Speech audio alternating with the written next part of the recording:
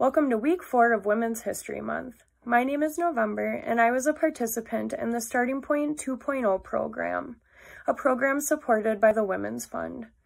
This program helped me go back to school, get the skills I needed to succeed, and also led to me getting the job that I love at Goodwill North Central, Wisconsin, where I can help many people in our communities who need it. This year has been very difficult and hard on all of us with the pandemic, and there are still many women in our community who need support. I was excited to see that the Women's Fund created a survey to measure the impact of the pandemic on women in our communities so that they can send out the resources that are still needed. I strongly encourage all women to take this survey so that the Women's Fund can get the data they need to provide the help that they need to. I am now very happy and honored to introduce the HERstory maker of this week, Dr. Kizzmekia Corbett.